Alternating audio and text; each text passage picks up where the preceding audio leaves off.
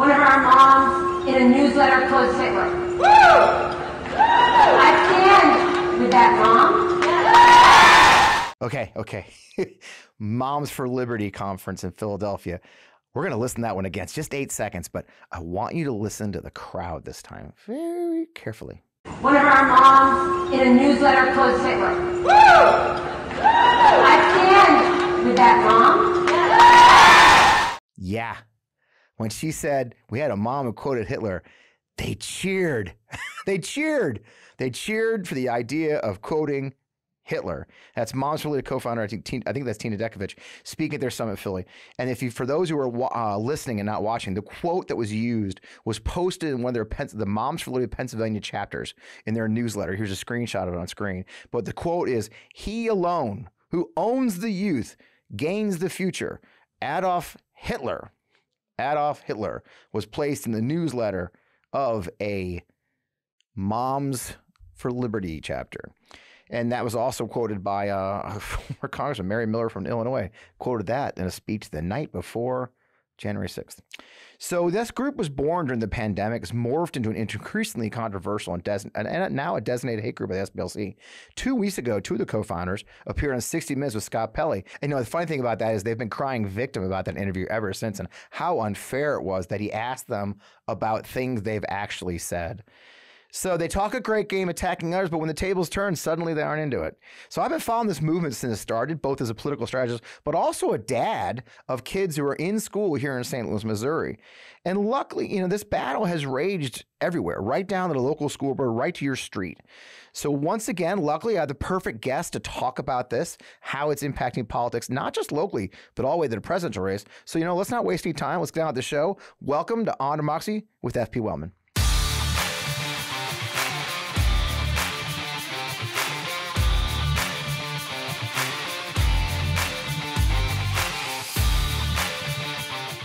Oh, man, welcome back on Democracy with F.P. Wellman. So glad to have you with us. Another great week, another great show. I told you I have a great guest. Laura Pappano is an award-winning journalist, author, has written about K-12 and higher education for over 30 years. Her latest book is right here on screen, titled School Moms, Parent Activism, Partisan Politics, and the Battle for Public Education. Laura, welcome to the show. Welcome. Thank you. So glad to be here. Glad to have you here on the MeidasTouch with the Meidas Mighty. Let's get right at it. So, I mentioned, as I was coming in, you saw I did the talk of, the supporting the lady who posted the Hitler quote, and then of course a brief chunk of the interview that the Moms for Liberty co-founders did with 60 Minutes a couple of weeks ago, and specifically the part I really want to highlight that part where they talk about, Scott Pelley's kind of pushing them about, saying people are groomers. I mean, tweeting at librarians, calling them groomers, and as a person, I'm a Lincoln Project guy, right? So I caught all that, and I know what they mean, but they were very evasive. And now they're on a campaign of victimhood since that interview. Those are incredibly dangerous accusations that they're regularly being thrown around. Where's the truth about these guys? I mean, they knew what they're doing, don't they? Well, absolutely. I mean, I went to the first Moms for Liberty and the second Moms for Liberty Summit. The first one was July 2022 in Tampa, Florida. And so I get down there and I register under my name. I'm not trying to hide anything, but I do dress to fit in. So what does that mean? What? What does that mean? What is dress to fit in? Is I wore a red blazer. I ordered 2 Moms for Liberty t-shirts. I wore some blue pants, and key thing, I went and bought myself an American flag pin and put it in my house. There you go. That's suburban mom undercover. There you go. And so what I noticed is, like, as soon as I checked into the Marriott there, the woman at the desk is whispering. She said, "I'm with you guys. I'm upgrading everyone." So then suddenly I find myself on a high floor with a water view that I didn't even ask for. Nice. But I think the most curious thing about the whole first summit was that it just so happened that kitty corner from the hotel was the Tampa Convention Center, which was holding MetroCon, which is billed as the largest anime gathering in Florida. So here I am, with my blazer, with the whole Moms for Liberty crowd, and on the streets, in the lobby, are people with horns and glitter and wings and colonial garb. It was like, it was surreal. It was really surreal. And I mean, it was a great setup. It was a great kind of visual metaphor for what I found when I went into the ballroom. Yeah. And I have to tell you, as a journalist, and as you know, you pointed out, I covered education for over 30 years. I've been in a lot of different settings. And when I go into these settings, I'm not like, it's not my personal views that I'm interested in. I'm interested in what's the logic? Yeah. Does this make sense? Mm-hmm. What's the messaging? What's the point here? And I have to tell you that within the first 30 minutes, my jaw, I was aghast. It dropped. I heard from the stage that sending your children to public school for 30 to 35 hours a week was like sending them to a Maoist reform prison camp. Okay. I heard that social emotional learning, which I had written about as a columnist for the Boston Globe and my education column, was a form of Marxist indoctrination and brainwashing. So I have to tell you that for 4 days, I went to all of these sessions, and I was just stunned at how absurd it was. So when you hear that language of the groomers and they can't really explain it, well, welcome to what I saw at the Moms for Liberty.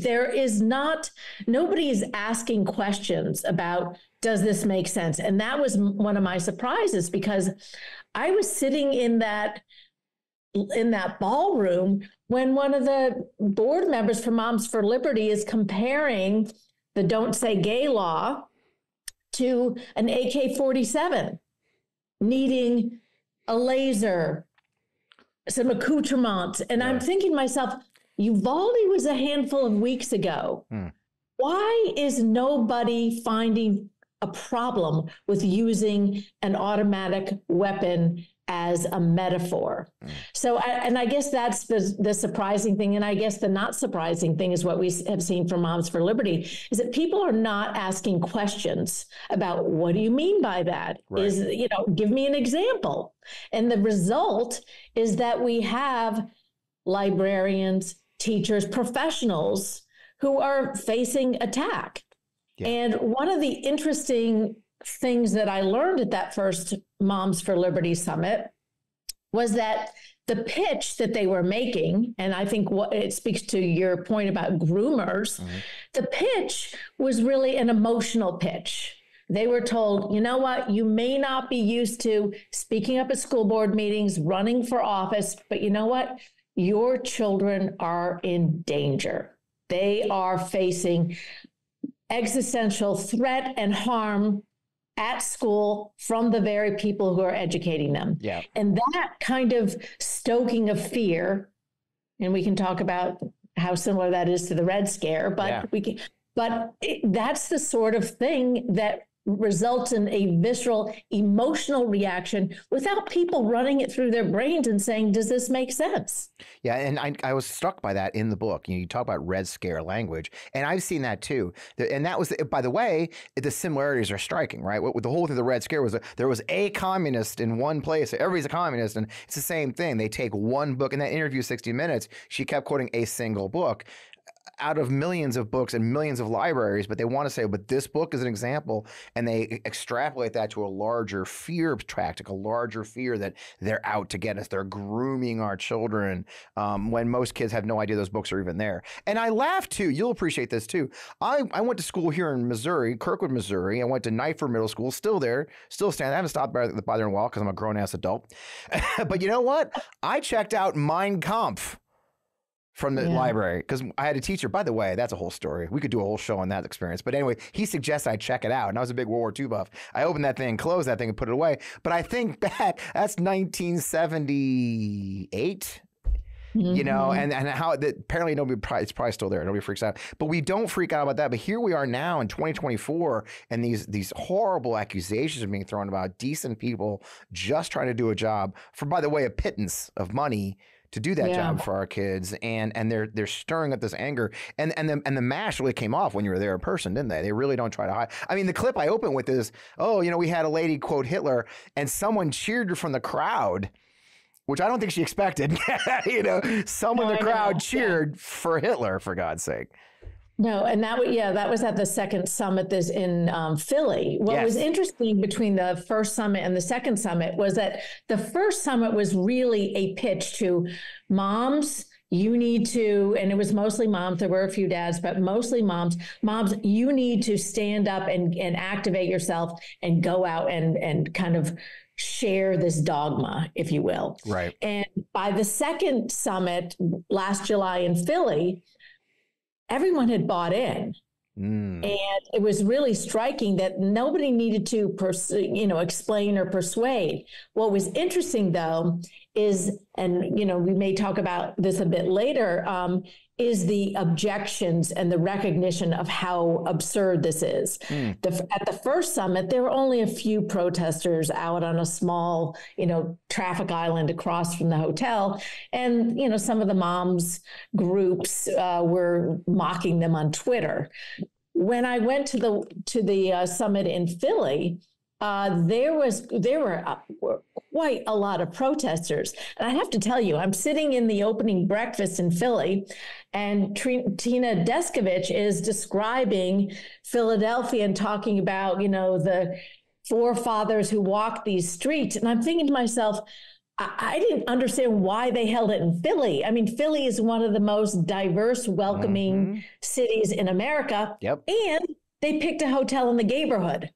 So I am completely flummoxed, and I realize that the disconnect of just not seeing certain people and certain things. And I did the same thing. I brought the same blazer.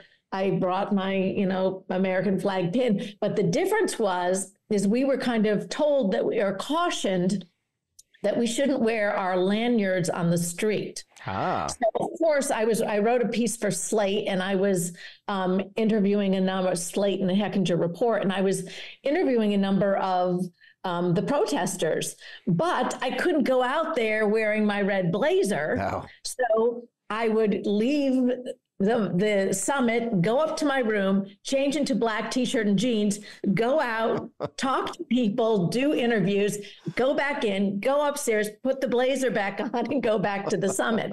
Because it really, it was really clear that there was tremendous objections. In fact, the opening cocktail event for the Moms for Liberty Summit was held at a museum that was only a few blocks from the hotel. And I would normally just walk there, but we were told that we needed to take the bus. And when I got off the bus, I saw why. They were heavy police presence, tons of protesters. It was just a really frothy kind of event. That's just, well, as a person on the opposite side of them, it makes me happy. I think they need to be aware. And then this one was hot. I've been watching clips all week of, Mark Robinson spoke and gave a speech. All the politicians showed up, showing the power of the organization. And one of the things you mentioned when we were talking the pre-show conversation is, the connection between, Moms for Liberty and the relationship, what we see on the ground with the Moms for Liberty activists, the school board, and the top of the ticket. And you saw that in person, I think, in Philly as these now they're a made group in that sense. There's almost a disconnect now because we are, and we'll talk later. Phrase, made group. Yeah, they really are, right? They're part of the machine now in a lot of ways, even as they seem to fracture on the bottom side. What's that connection to you? How do you see that connection? So I actually saw the seeds of that connection back in Tampa. Okay. And what I saw was that Ron DeSantis from the stage said, I am endorsing for the first time ever 30 school board candidates. Now, how often do governors typically endorse school board candidates? Yeah. They don't. So throughout the whole summit, people were asked if they were running for school board to stand up, and everyone was applauding. Wow. And what struck me was that obviously they were very flattered that Ron DeSantis when he looked like a promising presidential candidate. Times have changed. Back then, that he was endorsing them, and they were completely flattered. But I was sitting there thinking to myself, oh, no, it's the other way around. What DeSantis is doing is activating for himself, a ground army of highly organized, networked, motivated moms. I mean, one of the themes in the book is that, and the reason I call it School Moms is that there's a long history of women being organized and active and getting things done, but not getting a lot of attention or credit for it. Yeah. And I think that's something that DeSantis spotted and other people have spotted now, is that the bottom of the ticket, these school boards are really, really they're a great opportunity, as Steve Bannon noted at CPAC in 2022. He was the one who said, after, and we can talk about the what happened in North Florida, which really was the model for this, North Dallas rather. And he said, school boards are the key that picks the lock. This is how we take over, district by district, town by town. And what he was talking about was, on the one hand, turnout for school board races is pretty darn low. Some in Texas that I was looking at and followed had turnout of 8 and 10%. Jeez. And they typically have been, people who run for school board have just, done it with their friends and a couple $100 in a Xerox machine. Well, suddenly you pour some serious cash into this, and you can sway things pretty seriously. Yep. And that's what happened in North Dallas. You had in those suburbs, you have Patriot Mobile, which your listeners may or may not know is a Christian cell phone company. Yep. And in January 2022, they decided to start a super PAC, the Patriot Mobile Action PAC. And they spent over $400,000 on 11 school board races in 4 districts. Jesus. And they poured the money in. And you will appreciate this, is that there's a lot of money got spent at a place called Activism Strategies in Kansas City, Jeff Missouri. Rowe, my buddy Jeff Rowe. He loves me. He loves Lincoln Project. I bet you he does. We're buddies. But they spent, Axiom does DeSantis' work, and Ted Cruz and Glenn Youngkin. So suddenly you have these national level political strategists who are producing materials and offering help to school board candidates. And you see box trucks, and you see flyers and glossy, mailers landing on people's doorsteps. So you go to vote, and many people don't know the issues, don't know the candidates. Nope. And haven't had to. Nope. And the result is that name recognition carries the day in a lot of these cases. And and there have been some pretty serious consequences, especially in places like Keller, Texas. Or Rockwood School Division here in St. Louis County, where exactly that happened 2 years ago. Somebody dumped $25,000 into a couple of candidates. One of those was a woman who actually ran a sugar baby website. That was awesome. And not making that up. And her husband was one of the sponsors of that movie about sex trafficking, or producers. And then another woman who is even less qualified. And my a friend of mine was in the grocery store after the election, after these nut jobs won. And this person was talking to another person, lamenting, said, I'm kind of embarrassed. I didn't know who they were, but they had the most signs. So I figured they're probably the best candidates. And you're like, my hair was brown when I moved here. But you're right. It doesn't. A little bit of money in a school board race. I mean, look, $25,000. That's chump change in a congressional race, or chump change in that's a shit ton of money in a local race in a school throw board. in $400,000. And I think, Jesus. To your point, what was interesting about that second summit, Billy, the Moms for Liberty Summit, well, guess who the major sponsor was suddenly? No. Patriot Mobile. Jeez, man. And guess who introduced Donald Trump and was most certainly behind the 5 presidential candidates who showed up to speak to these moms? Lynn Wamsgone, who is the executive director of Patriot Mobile Action.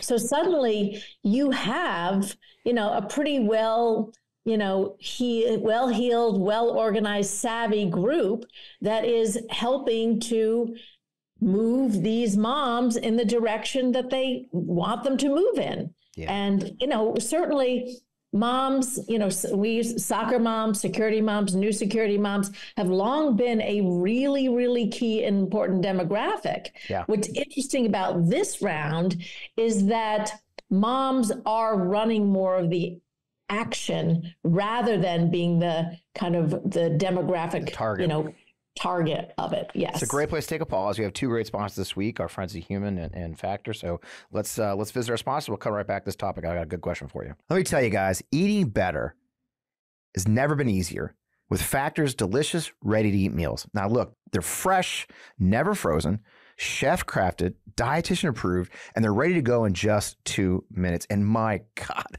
I love them. I mean, these are really good meals. I've had ready-to-eat meals that taste like the old MREs I ate in the Army. And Factor is anything but. You've got over 35 different options to choose from every week, including Calorie Smart, Protein Plus, and Keto.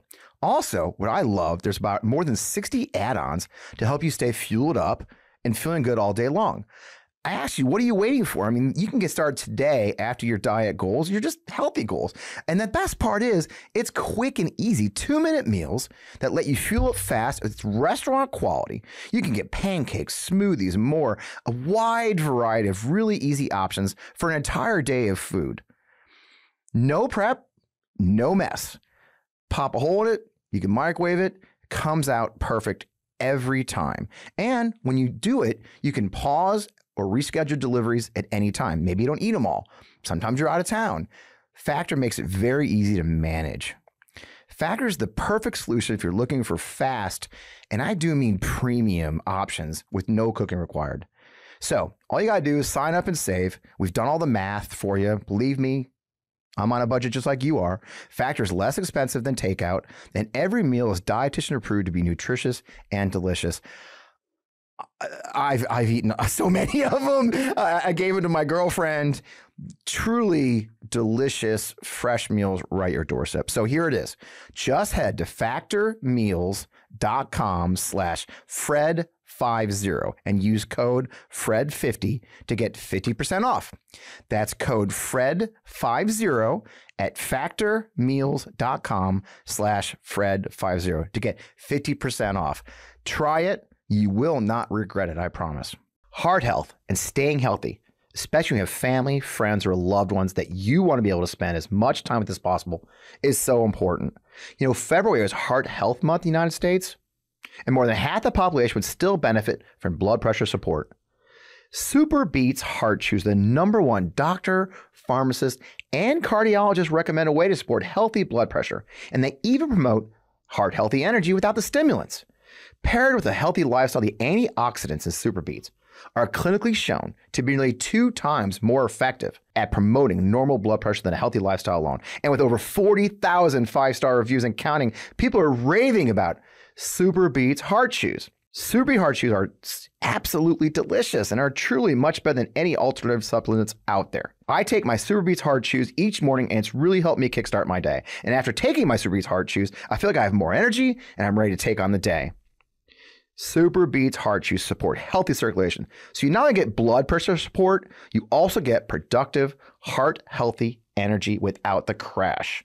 So support your heart health with Super Beats Heart Chews. Get a free monthly supply of Super Beats Heart Chews on all bundles and a free full-sized bag of turmeric chews valued at $25 with your order by going to our spot, demoxybeats.com. Get this exclusive offer only at demoxybeats.com. That's demoxybets.com. Check it out. I swear by them. Okay, I hate taking it. There's times in the show I don't want to take a break, but so, and this is one of those times. The caveat to my story I was telling you though was the next year, which was our last cycle, last April. We have April April local elections. They're nonpartisan here in Missouri at the local level. The opposite happened. And this is such a great point you made. The moms did organize the second time. The moms who were not Moms for Liberty. And of course, Moms for Liberty got kind of mainstream. So we actually knew their list of candidates. And what we saw that I loved was that the normies, if we call them normies around here, the normies got together and they ran a coordinated campaign, the three of them. And it's one of those open board seats where the top 3 vote getters get on the board. Okay. And so they had a coordinated campaign. You had signs with all 3 names of, reasonable, and they used the right words, reasonable, stuff. And they ran a very good campaign because they ran it together instead of trying to run alone. And they swept it. They swept the table. They swept the Moms for Liberty candidates, all got swept out of the school district. So there was hope in that. And you're right. It's kind of what you said. Now that moms, and that was my next question, worked out perfect. Moms are organized. I mean, that's what you said. That's what I loved about the book is School Moms this isn't a book about Moms for Liberty. It isn't. No. That's what I love about it. So, which is a great, that's my best. That's exactly. That's why I wanted to get the second half of the show is not those guys. The second half of this is about the fact that these are some heroic moms. And you told a wonderful story, and you did it on the Red, White, and Blue podcast, but I wanted to pull the thread again is because I have the flag out front of my house that says women's rights are human rights, that all lives, it is such a basic statement of human rights, if you will, and I'm very proud to have it out there. And it led to some controversy. One of the anecdotes you tell in the book is how a mom spotted that flag that had been there for years in a teacher's classroom, and it led to a lot of things. Could you tell us more about how that led? Yeah, so that's a great case study. That's in Southern Lehigh, and it's. Well, that very point that you're making, these signs and things that have been here forever are suddenly becoming these kind of flashpoints. Political. And I actually saw that in North Idaho where people were raising questions about a rainbow on an elementary school mural that had been painted 25 years ago. Goodness. So that sign's been around forever, but somebody took a photo, put it on social media, and kind of started charging that this was a form of, indoctrination and it became so hostile that there was a mom who had been a mom of 2 who had been a teacher for 22 years and actually was just retiring from that role. And she said, this is ridiculous. She goes, my kids and all the kids are watching these school board meetings because they want to hear what the adults are saying. And it's not pretty. It's not very kind. Right. So she made a sign with a friend of hers who is a graphic designer that just said, you belong, you matter, we are all Southern Lehigh. And it was just meant as a kind of pretty innocuous, reminder to students who are watching what the adults are doing that they are appreciated and loved and welcome and that they belong. Yep. So she made the sign, put it out in front of her house and a couple other locations. And then people started noticing it right away. A teacher in the intermediate school said, gosh, where can I get one of those? And she was selling them for $10, which is, what it cost to make them. So, and there were 2 of them. And so Kristen Brock got 2 signs, gave them to the teacher who I interviewed. And the teacher brought it into her classroom.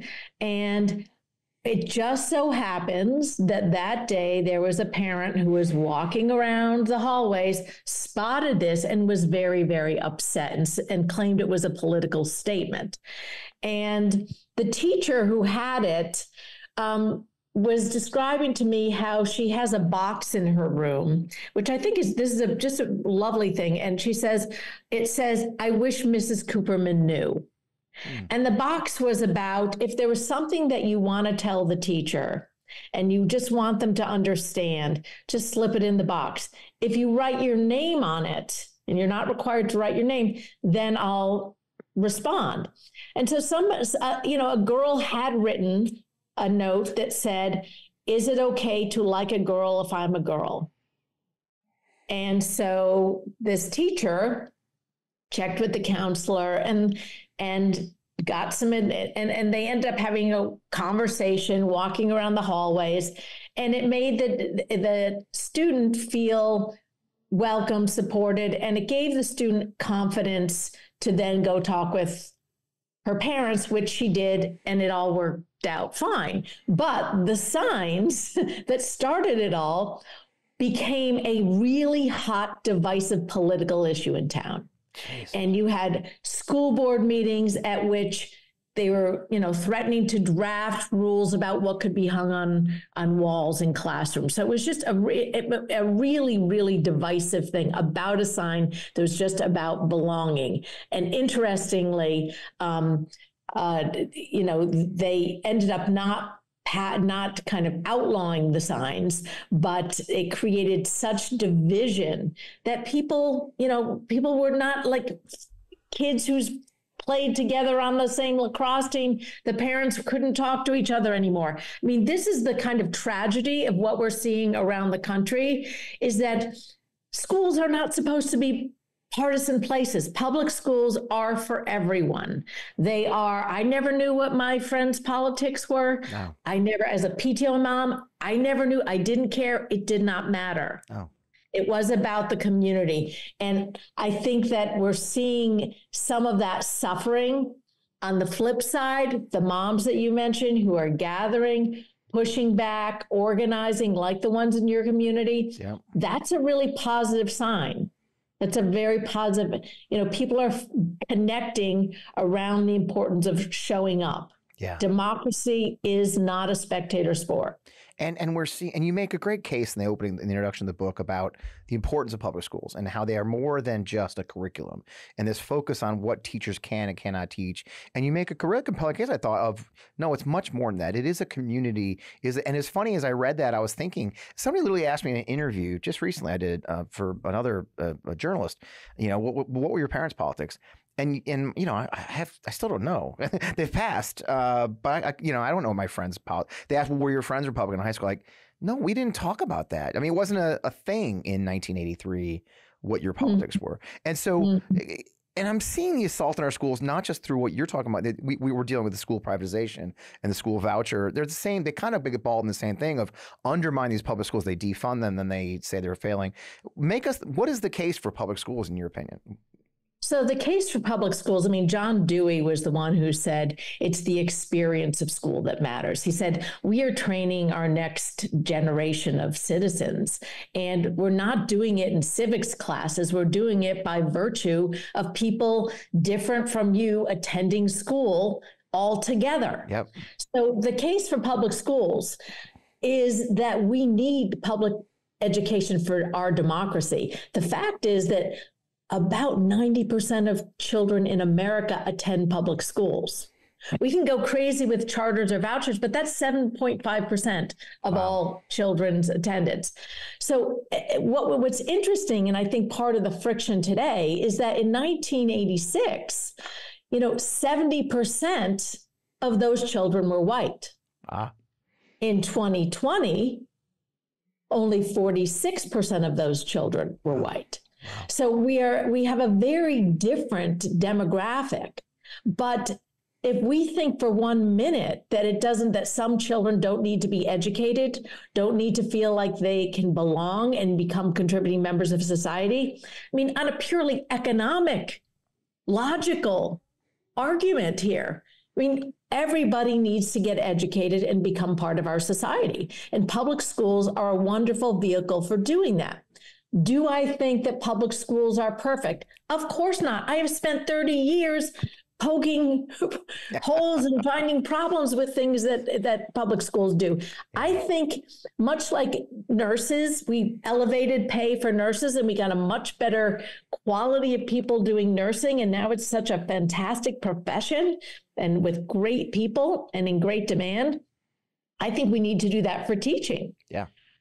We need to put the money and effort and attention into education. Right now, the pitch, if you see all the voucher legislation that is passing in state legislatures, yep, that is all about privatizing, taking money out of the public schools and putting it into private schools, often kind of Christian schools that are the kind of modern day version of the post, Brown versus Board of Education segregation academies. Yep. But it's not going to do us any good in the long run as a society.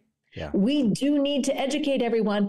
And this institution of public education is set up to do it. Yeah. Do we need to do some things to make it even better? Absolutely.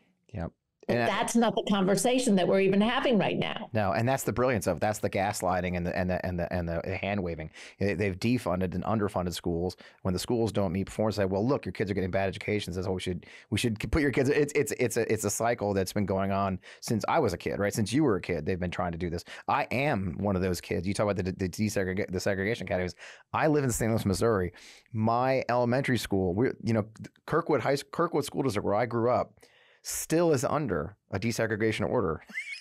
Wow. 50 years later, right? Wow. My neighborhood elementary school, Osage Elementary, was closed when I was going into 5th grade, and we white kids were bused to another school because there was only one black child in the time I was living there. And so I've lived this life. I grew up with it, and it's troubling to see that fight. Now, there's been an increasing backlash to these efforts, right? We're seeing people are fighting back against about the organizations, as you mentioned, the school moms are mobilizing and with increasing success. They're even, as you mentioned a couple times in other speech I've seen you give, Christian women are using their skills to organize against these anti-CRT and edge because the kids are being left out.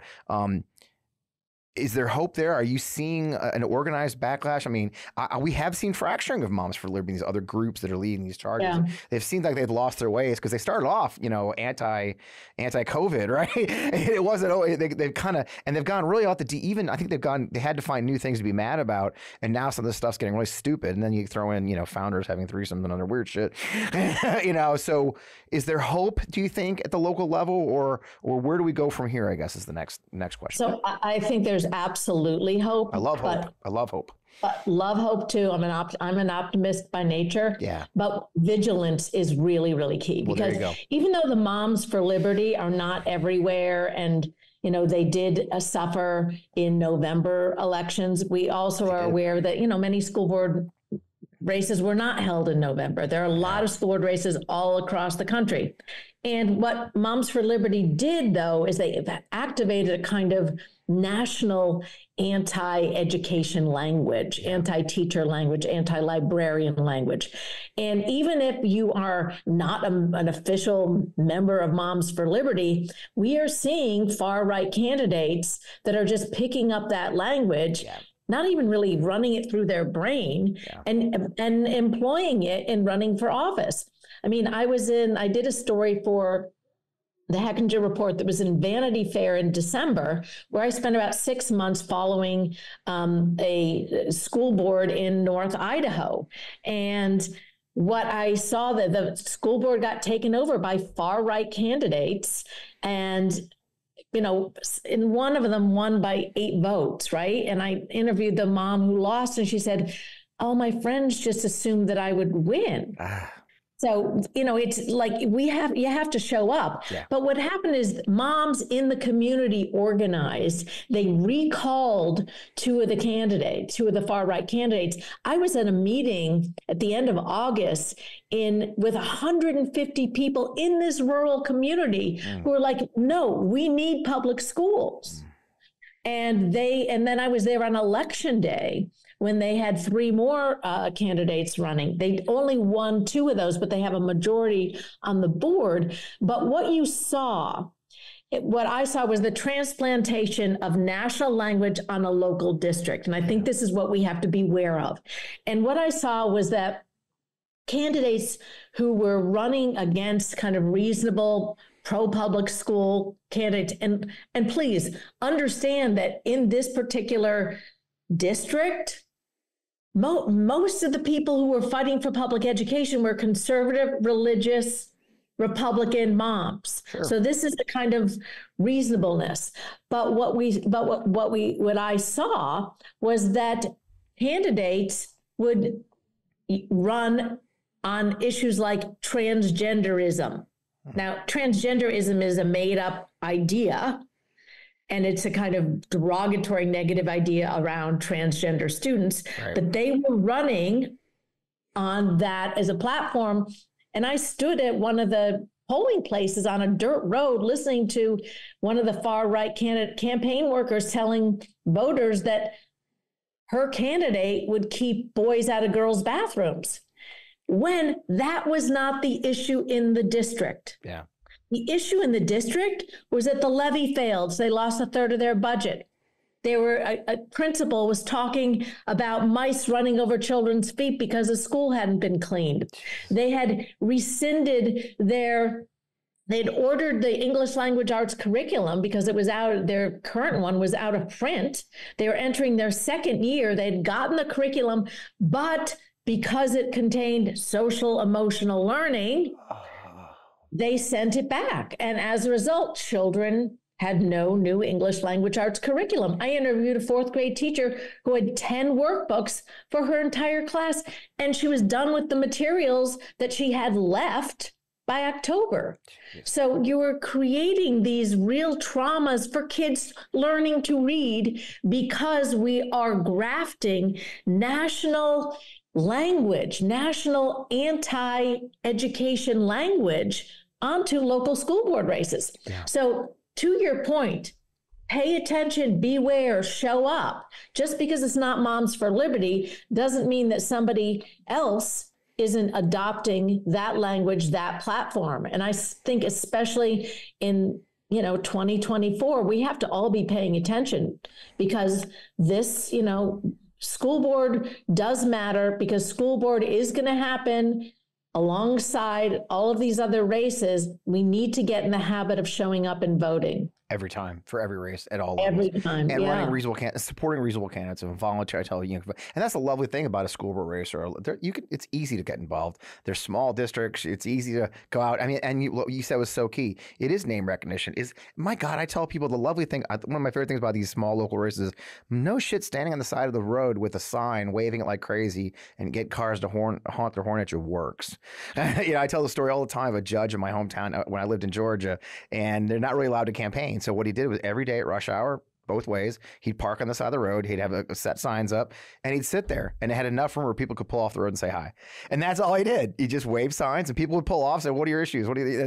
He won by a landslide. There's so much you can do within your local school district and your local city council that is, I hope all those watching, we have thousands of Meidas Mighty especially, and not a day goes by in the comments on one of my videos where somebody says, well, what can I do? I always tell them, find your local race, find the candidate you like, help. And it doesn't have to be writing checks, just a little blood, sweat, and tears and making some calls. Show up, knock just on doors. Up. I mean, yeah. Especially, what that Patriot Mobile race race is.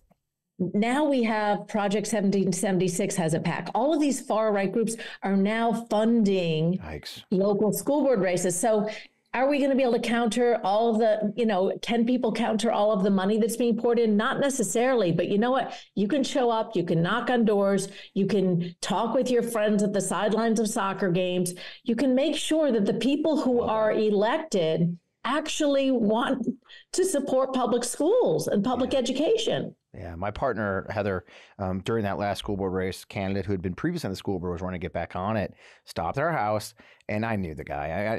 I could tell when he walked up where he stood, and I believe he was on the Moms for Liberty list. And God bless her, she went out there, so I'm talking to him. And they stood the drive for 20 minutes. And she says, Fred, it was great. For most of the time, it was pretty reasonable. He had a reasonable, and at the end, she goes, well, I don't know where you disagree. He goes, well, I worry about this transgender. I was transgender, and luckily being dating and having dated for 4 years a guy who's in politics, he goes, really? How many transgender students are there in our state? And he looked at it and goes, and she asked him, how many transgender students are there in our state and in our district that have wanted to play sports or otherwise? Well, I don't know. You don't know. I'll tell you, it was 7, in the whole state. And it was great. And she made him squirm, and God bless him. Again, that was the cycle where he lost. So learn what's going on, learn the numbers in your local area. Don't be afraid to have those conversations with these guys and hold them accountable for their lives. Well, Laura, I've taken a lot of your time. I appreciate you. The most important thing is you can see the book here on screen if you're watching, but even for people listening, Laura, where do they find you and where do they find the book? Because you got to buy this book. Yes, get it wherever you can. And I will tell you that the book, Amazon, bookshops, your local bookstore, it's not long. And that's on purpose. Yeah. What I did as somebody who's covered education for 30 plus years, I've seen all these things. So when they came in new clothing, I was ready. Yeah. So this is really, there's stories in here. It's about connecting the dots. It's a quick, easy read. And I also have a website, laurapappano.com. I'm putting all the interviews and everything on there as well, and where I'm visiting and going. And I really appreciate talking with you and being on the show. I love it. Glad to have you. Mai's going to love you. Appreciate all your time. Keep up the fight and the good work. I don't know how you do it. I couldn't imagine sitting through 3 or 4 days of Moms for Liberty conference. So thanks for your service. Thank you. Well, we'll talk to you soon. All right. Take care. Man, that was a fun interview. I really enjoyed that. And Laura's remarkable. I was tipped off, by the way. My friend Rachel Vindman, former guest of the show, Rachel Vindman tipped me off to Laura. It really is a wonderful book, and there's some great anecdotes. There's a lot of stories in there that I really enjoyed. As I mentioned, you heard a couple of them today. Definitely worth, and such an important issue, and that's why I want to take time on the show. We talk about, it's called On Democracy, and this is such a key part of our democracy. The school board level democracy, the schools as part of our democracy. You heard her case of public schools being so important to our community as part of this democracy, constitutional republic. I don't care what you say. It is what it is. And it starts right in your neighborhood. It starts where your kids are going to school. The idea that kids can't get along or hang out because of the politics of the parents is an abomination for our nation. And so I'm hopeful and excited, and we can do this. You can do it. You can be part of the fight right in your own neighborhood. Our local elections in Missouri are coming up in April, as a matter of fact. So you live here in Missouri, one of my neighbors, get on out there and help. Find out who's involved in these local elections. They're supposedly nonpartisan, but you and I both know better than that. So look, great conversation. Definitely check out her books. That's School Moms, Laura Pappano. Really loved it. In the meantime, a lot of crazy stuff going on. We'll probably get back to national issues next week. As you know, the RNC and the TNC, the Trump National Committee, have all blended into one thing, and it's going to be some interesting times. By the time we get together next week, our friend Mr. Trump will have given up some of his property, I think, to Letitia James, and I think that's hilarious. So the fight goes on. In the meantime, if you haven't caught it yet, I'm really excited about this series we're doing. You got to kind of dig for him in MeidasTouch, but MeidasTouch Network, we're doing a series called In the Hot Seat. You can look at the playlist for FP Wellman. There's a playlist in the MeidasTouch of my videos. You can find all of our videos under the Fred Wellman playlist. But that's where I've been interviewing candidates for higher office, Congress and higher, for the last couple of weeks, and we got more coming. Probably by the time you see this, Lucas Kunz will be up there, but I talked to Gloria Johnson in Tennessee. I've talked to Colin Allred in Texas, Kaylee Peterson, who's running in Northern Idaho, where the same place where Laura mentioned. So I hope you'll go check out those videos. They're doing great. They're really easy, 15, 20 minutes at most. I got to shorten them back down again. But they are really important, a great way to find out who's running in these key races, find out what the issues are in those races, and see where you can help. So I hope you'll check out In the Hot Seat with FP Wellman. So many great things. Man, there's a lot going on. Forgotten Democrats is ramping up. I'm so thrilled. We had a town hall this week with Martin Coos, who's reporting in Ukraine right now, as my other friend Tim Mack is. We had town hall talk about that. You can now just donate one-time donation. You no longer have to do it because it's the election year. I've gotten rid of the idea you have to do a monthly donation. I would love to have you pop on over to ForgottenDemocrats.org. You can sign up if you want to join our email list. It's text Fred to 33777. That's Forgotten Democrats. Couple bucks here. That money doesn't go to me. A little bit does go to me so I can talk to candidates, help candidates, but the majority, 75% of all the money you donate goes directly to the candidates, Democratic nominees for the House of Representatives who need the money the most. And this is our first cycle, but with your help, we'll actually help some candidates this cycle. I'd really love to help those who need the money the most this cycle. And there's a lot more to come with that. So that's a lot of talk, a lot going on in our lives, a lot going on in my life, as you can hear. I hope you'll check out all of our videos. I hope you'll stick with MeidasTouch. And if you got time, go over there and subscribe at the On Democracy podcast on YouTube. Follow us everywhere, FP Wellman, wherever you can find me. In the meantime, you can tell, man. I tell you every week, we are in the fight. It's election year. Get in the fight, hang in there, and I'll see you next week right here on Democracy.